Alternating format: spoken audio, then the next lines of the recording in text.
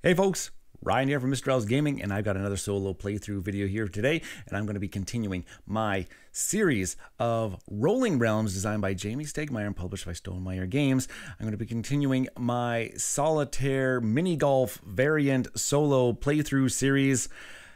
I've already got a whole bunch of them out there, and I'm just going to continue playing along. Hopefully you're playing along with me. If you haven't, if this is your first time in, go check out the previous videos, because man, oh man, we've been having a blast on this one. Hopefully you can keep up with the score that I've been trying to establish in this thing. So welcome back. We're going to be taking a look at hole number 8 today. And before we do that, make sure that you are putting a like on these videos, subscribing to the channel, and hitting that notification bell so that you get notified every time new videos come out. And when I go live every Tuesday evenings. All right, I've done a whole bunch of Rolling Realms. You can go check out the previous videos for how to play. We're going to hop right into the gameplay. We're doing hole number 8 today. So let's take a look here, going over to the playing area. And we've got it all nicely set up. And just to kind of remind ourselves where we have been going with this game, we've had a good string. Hole numbers 5, 6, and 7. And we each got on our very first attempt. It was just hole number 4 that kind of got us. Let's see if we can continue the good streak with hole number 8, which they are referring to as sum of the parts. It's a par 2, which means two attempts to get par.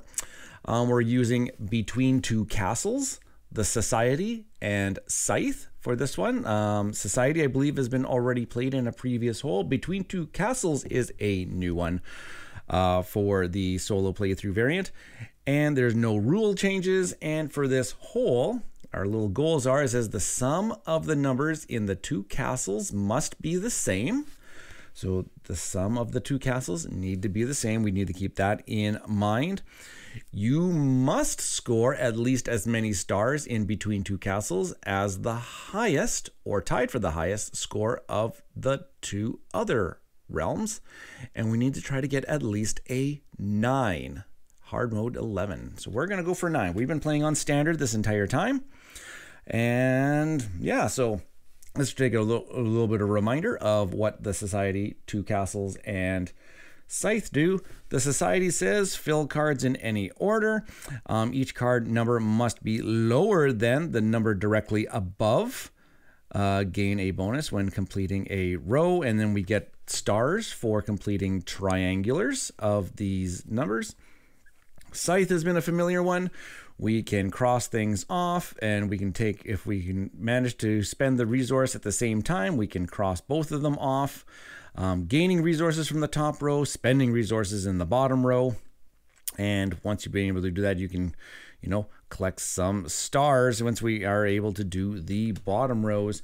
Between Two Castles is a newer one for us. We can see if we can fill it in. And it says we fill squares from bottom up. Each number must be lesser than the number directly below it. Gain resources when completing a column. So we get resources when we complete a column, but we get stars for completing rows. And it says each castle has 3 rows to it. Boom, boom, boom. So, alrighty. Well, we've got our dice. We've got our pen.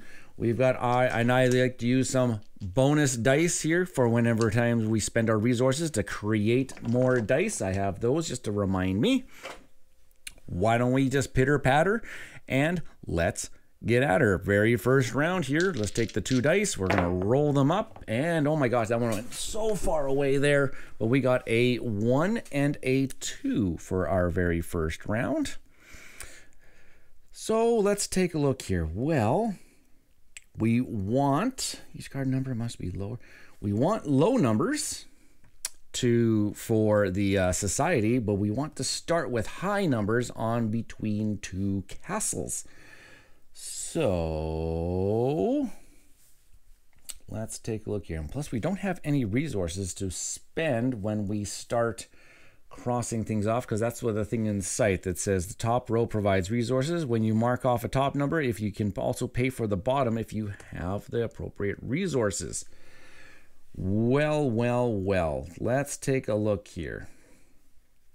well, at least I could actually get, actually, if I did this, if I actually did a 1 right here on this particular spot, because there's nothing above it, that's actually okay for us. So if I put a 1 right there, that gets me a pumpkin. And so therefore spending a 1 there. And then if I do a 2, I can mark off, I can get a heart on scythe. And therefore I can also spend my pumpkin automatically to get myself a star right away on scythe. There we go. So that I think that'll be my very first move. Second turn. A 1 and a 6. Okay, well, 6s are good for between 2 castles, and so are 1s on here. So why not? Why not? Let's do a 1 on the society and try to get some resources here. And let's start off with a 6 in between 2 castles. Let's start that way. Let's go over here. Sure, getting things off. 3 and a 4 for my next one. Okay. Well. Let's take a look at what we can accomplish with a 3 and a 4. A 4 would actually be okay right here, and so would it be over here. 3 actually wouldn't be too bad on the bottom. Let's do a 3 right here, and let's do a 4 over here. Let's try it out. Let's try that particular way. We completed we completed 2 rows now on our between 2 castles.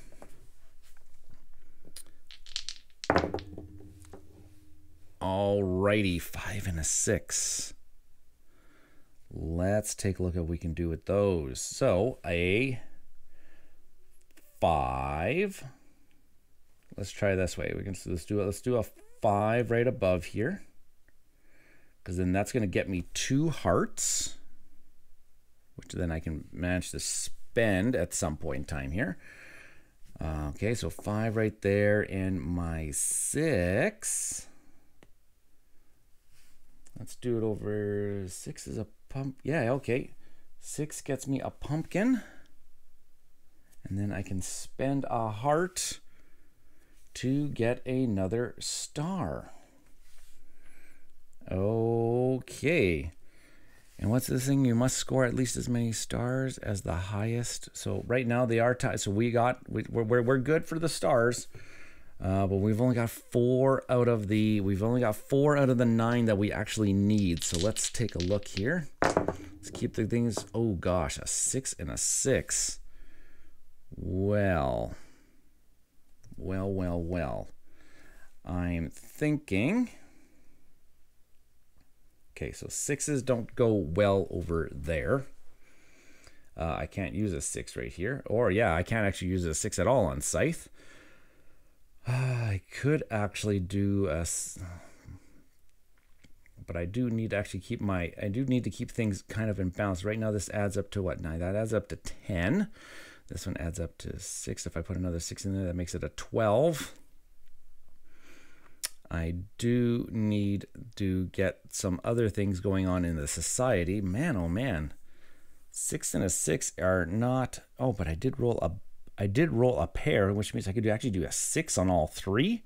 If the rolled dice are a pair, gain a die of that value. So I could actually spend my 2 hearts and get another 6, and therefore putting a 6 in all my cards. But that actually doesn't work, because that doesn't work for my scythe. So let's forget that idea. Well, let's put a 6. Yeah, let's put a 6. Actually, no, I should probably get going in here. So let's put a 6 right here. Okay, yeah. That makes it 12, so it's 10 to 12, so that's we're close. And then I guess we should put a 6 up over in here. Maybe we should just get a star. I'm just going to put a 6 right there and get ourselves a little triangular star. Okay, I think that's going to be it. 4 more rolls to try to get something done. 5 and a 3. Oh, gosh. Okay, 5 and a 3, 5 and a 3, 5 and a 3. Well, I don't got any coins. So let's put a 5 up here. Wait. No, I got to keep things more in balance here. Got to keep things more in balance. But I do want that coin. Okay,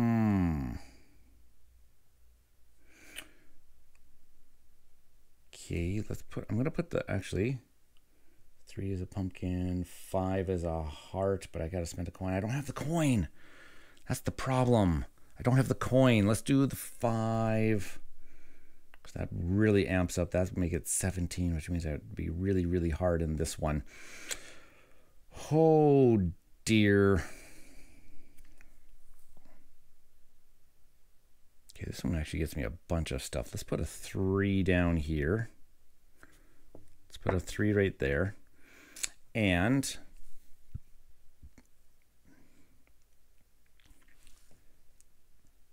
let's put the 5 up over here.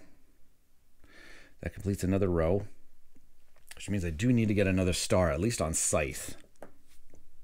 And I haven't been able to gain. Okay. Oh my gosh, big numbers again. 6 and a 4. 4 and a 6. 6 and a 4. Well.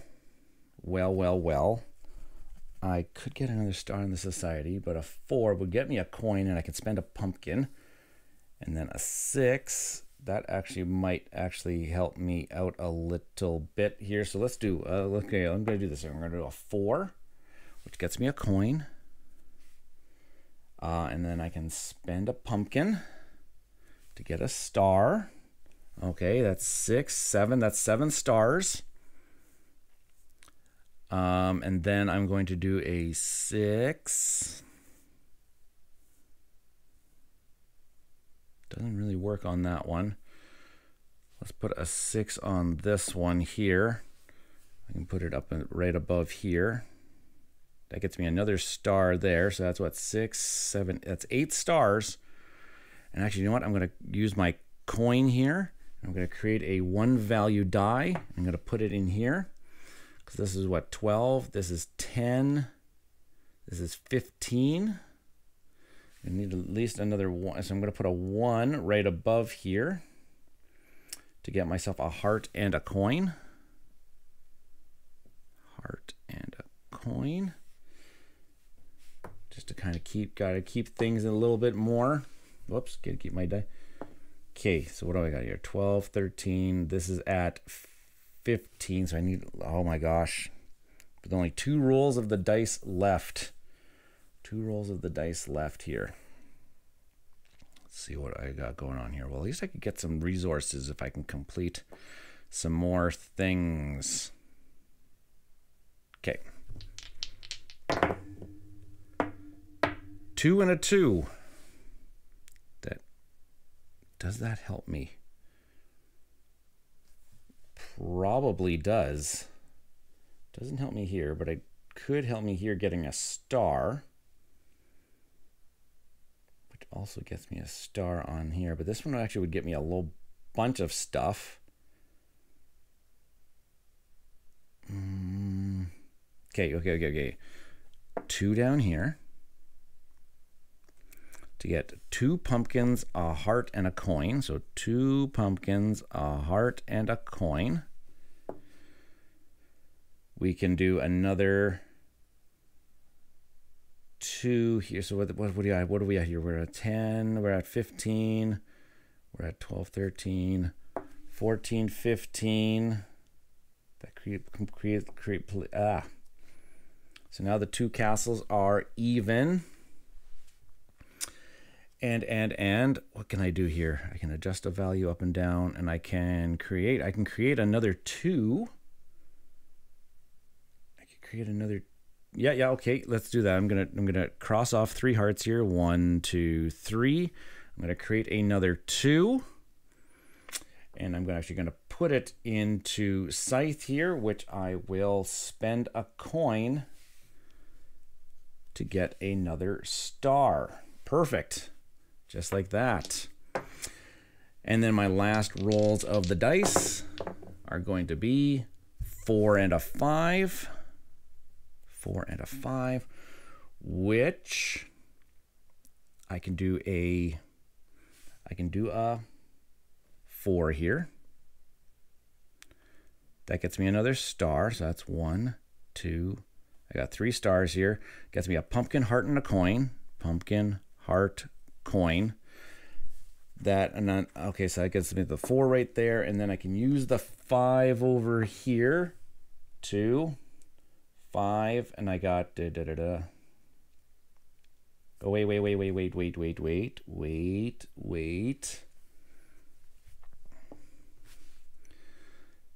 I need to evaluate this because it says I need to have, you must score at least as many stars as your highest one. So if I put a 5 over here and spend a coin, that gets me another star, which means I would need to actually get another star on between 2 castles, which I wouldn't be able to because right now they are in balance. So let's just read Scythe here again. It says, blah, blah, blah, blah, to gain when you mark a top row, you may also pay. So I don't actually need to pay that resource on the bottom there. So I will just do this. I'll assign a 5. I'll get a heart. I'll get a heart. Actually, what I could do is I could actually then create, oh no, wait, but then I would actually not be able to do what I wanted to do. I'm just trying to see if I can, I'm just trying to get silly. I'm just trying to get silly right here. If I spend a coin, I would be able to get a 1. Sorry, I spend a coin, I would get a star. I could then spend a coin to create a 1 and assign it here,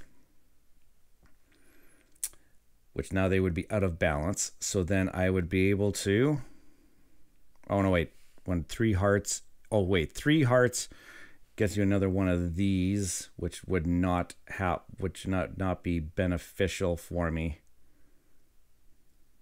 because I would not be able to shift it up or down. Nope, I'm not gonna get silly with it. I am not going to spend the coin to get that extra star here. That is the end of my game. So at the end of it all, I get 1, 2, 3, 4, 5, 6, 7, 8, 9, 10. I got 11 stars.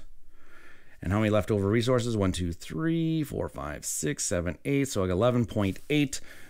Definitely good enough for the standard level sum of its parts, whole number 8. Huzzahs. I did it again in one try for us. I am on a roll. On a roll. Perfect. Well, if you are enjoying this little series on my Rolling Realms, please consider putting a like on this video. Subscribe to the channel if you haven't done so already. Notification bell is there to get notified every Tuesday when I go live and whenever these little videos come out. All right, folks, see you next time when I take on hole number 8 in the Rolling Realms mini golf solo variant. Cheers, everybody. Thanks for watching.